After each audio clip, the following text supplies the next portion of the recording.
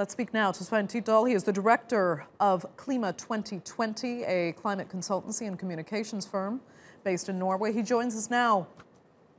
You're actually in Nairobi, Kenya, of all places. Thanks so much for speaking to us. We appreciate it. I mean, this is amazing because now we're actually seeing temperature records broken on both ends of the planet where massive ice sheets are melting. I mean, I was wearing a T-shirt, I'm not joking, a T-shirt in Greenland in May when I was there, and it's even warmer now in Antarctica.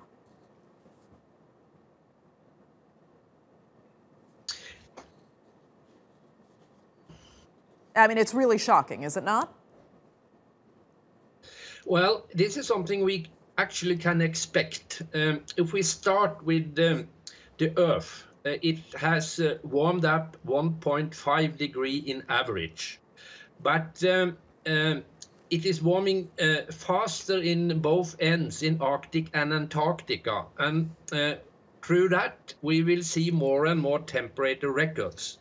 And what we have seen now in Antarctica is a combination of global warming, which there has been actually 3 degrees over the last 50 years, and local weather variations. And as a Norwegian, and you talked about wearing a T-shirt in Greenland, we have in January had a number of temperature records in Norway, which is far north, and one of them was actually 25 degrees above average. So this will, we will see more and more of those records, and the impact from this is dangerous.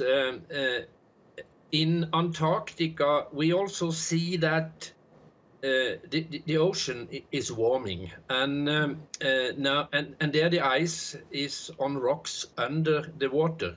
So researchers, they are afraid that the warming water that comes in will melt the glaciers from below, and that could cause very high sea level rise. The same thing is happening in Greenland, as you mentioned.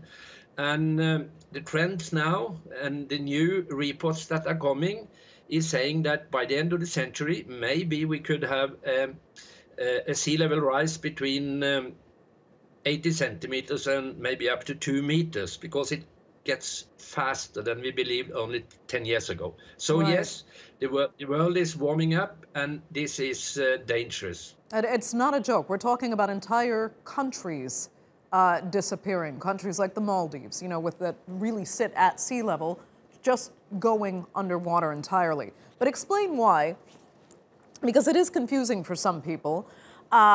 When we talk about how dangerous melting ice really is, they think of, you know, ice melting in a glass of water, and it doesn't really change the level of the water in the glass that much. But the problem here is that we have ice melting on top of a landmass in so many cases, which means it's just kilometers. Exactly, because where we see the biggest change that have taken place on the Earth in 30 years is the melting Arctic ice. But that is not rising the sea level because it is on the ice. But we can see ice-free North Pole in the middle of September, maybe 20, 30 years from now. But the ice on Greenland and the ice on Antarctica, they are on the rocks. So if that is starting to melt, we will see much faster sea level rise. And this will not happen, but just to mention it, if all the ice on the Antarctica was melting down, we would have a sea level rise on 70 meters. And if all the ice on the Greenland was melting down, we would see 7 meter sea level rise. But if we have 2 meter sea level rise within 2100, you mentioned the Maldives. The highest point on the Maldives is or Mali in the capital is 1.5 meter above sea level. So this is a country that might disappear, and you cannot build a wall around the Maldives, so they will be climate refugees, and we will see more of that in the future. Svein Tveitdal, thank you so much for joining us there from Nairobi. We greatly appreciate it.